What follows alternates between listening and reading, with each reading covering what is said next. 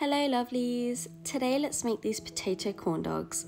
We're making something slightly different, but it's still yummy, so let's go.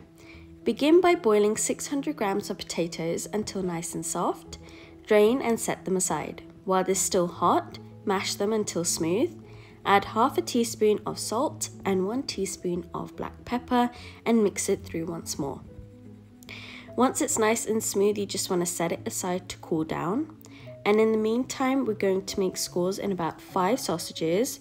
I use large sausages. You can use mini sausages and then just make around 12 corn dogs. See how it's done by making diagonal scores only on the surface of the sausage. Do not go all the way down to the middle. And then turn the sausage and cut in the opposite direction. You'll end up getting like a crisscross, crosshatch design. You want to do the same with the rest of the sausages.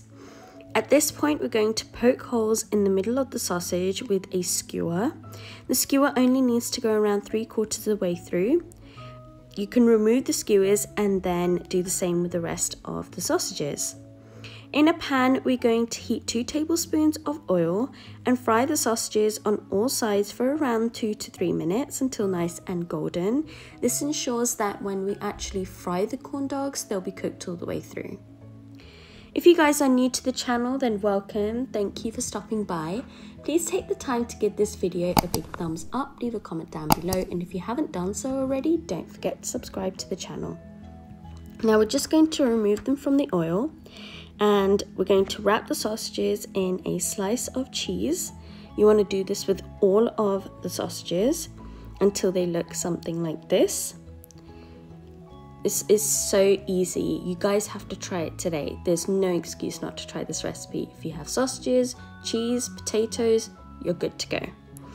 Now, once they look something like this, I flattened some of the mashed potatoes on a wooden board that I had covered in some baking paper.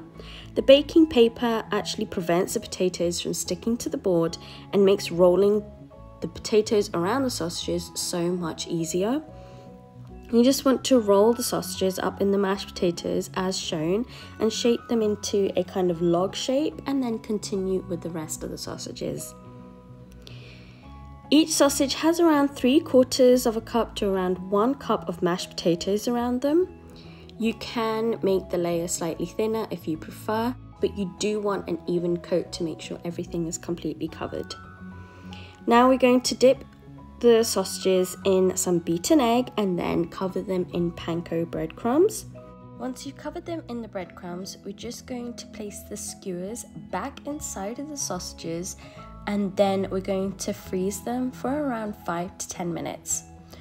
The reason why I freeze these for around 5 to 10 minutes, it could be up to half an hour, and I do this with all of the products that I fry or deep fry, is so that they are slightly firmer and they actually keep their shape once you actually put them in the oil.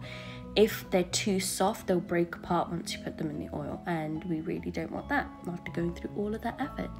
Now we're going to heat an inch of oil to 175 degrees Celsius. We're going to fry these corn dogs for around 5 minutes on all sides until they're evenly golden brown, and it should look something like this. Doesn't that look absolutely delicious? It really does make all the effort worthwhile. It's so good. At this point, because the sausage is already cooked into the middle, you don't really have to go crazy and fry it for too long. 3 to 4 minutes is usually enough. Once you cut it open, it will look something like this. And at this point, we're just going to top the corn dogs with some mustard and ketchup. But again, it's entirely up to you. You can use barbecue sauce, sour cream, whatever you want. And you just want to serve these piping hot so all that cheese oozes out, which is perfect. Thank you for watching, everyone. I hope you liked this video. Don't forget to give it a big thumbs up, leave a comment down below, and if you haven't done so already, don't forget to subscribe. Much love and have a good one. Bye.